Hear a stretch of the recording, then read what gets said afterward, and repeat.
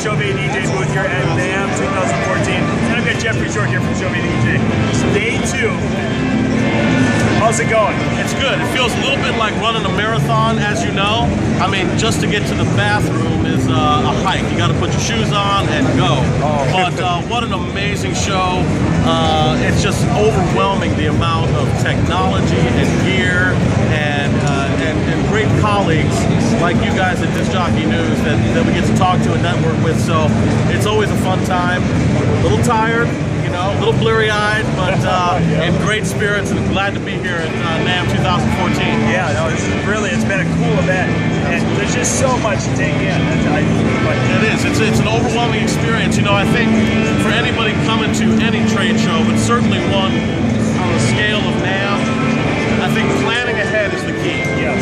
Know what the lay of the land is, what the maps are, know what seminars you want to cover, what gear you want to look into, how to have a plan going in. That way you can really get the most out of these things and not get overwhelmed. For sure, for sure. Yeah. And of course, we got a lot of videos of the new products in the Geoffrey DJ booth. You'll be able to look for those online. But we'll see you guys at Mobile Meet Las Vegas in just a couple of weeks. Coming up, yeah, absolutely, we'll be there. And yes, we are very excited about all the new products we've launched here now.